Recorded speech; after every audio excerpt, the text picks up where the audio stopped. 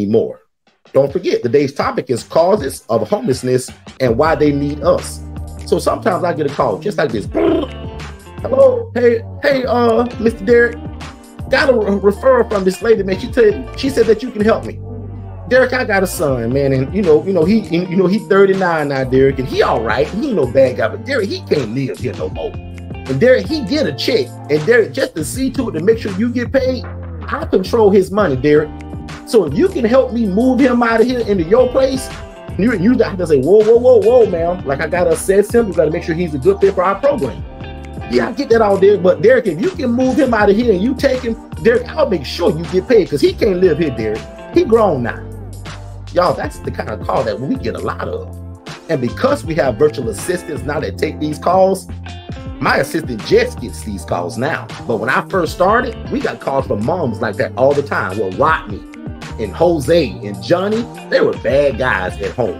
But as soon as they moved to a different location, a different change of scenery, and then now mom comes to visit or he goes to visit mom, now the call sounds like this. Derek, I don't know what you did to him, but whoa, man, he's a changed man.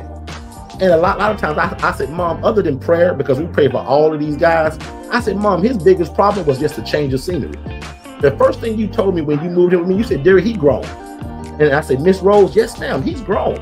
So a lot of times with these people and these clients, Miss Rose, including your son, oftentimes when they move out of your house, and they move into a different environment, it's a change of scenery. They completely change, sometimes for the better.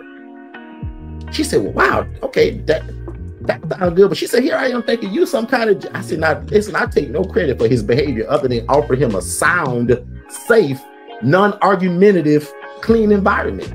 And a lot of times, Mom, not that it's your fault, but sometimes when they move away from you and they grown already, they're going to come to me and just live better anyway, because now they're with other grown people that stop looking over them like a mom and a dad. She was like, wow.